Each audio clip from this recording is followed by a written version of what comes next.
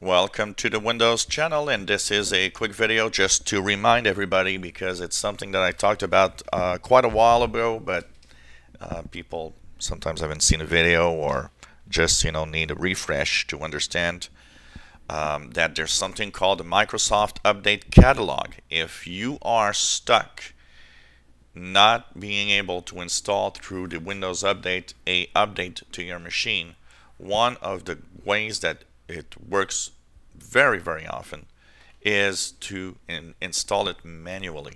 But how do you do that? Well, if you go into your Windows updates, and that's for every version of Windows, in Windows Update you have the update history, and you always have the KB number. So here, for example, the latest cumulative update for Windows 10 has a KB number for me of 402.27.16.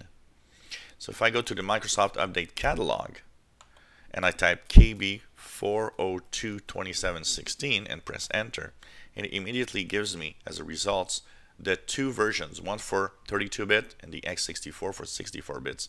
And you can download it on the right side of your screen, and it will download to your PC. You just execute the file and it will install it manually. I would say that if an update fails to install on your PC, the manual install works 90% of the time.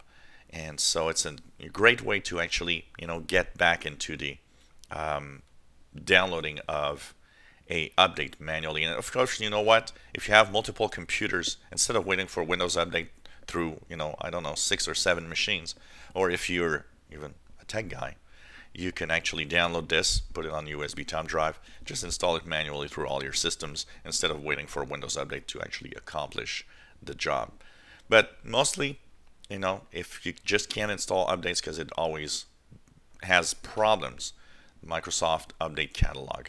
I will be posting the link to the Microsoft Update Catalog in the description below the video.